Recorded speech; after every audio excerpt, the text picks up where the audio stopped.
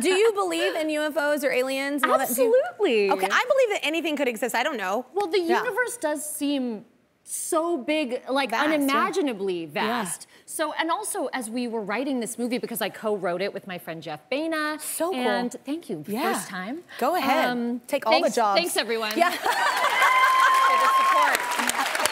I felt it here. I told you about it. I love you.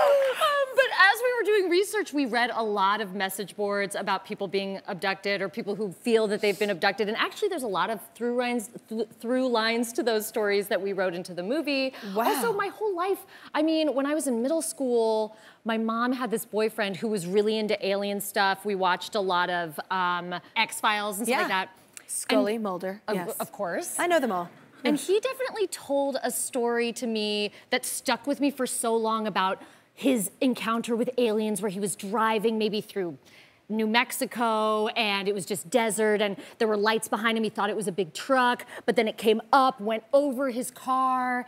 And then he pulled over at his next stop. It was a diner and he was eating a burger and the burger chef had the longest fingers he'd ever seen.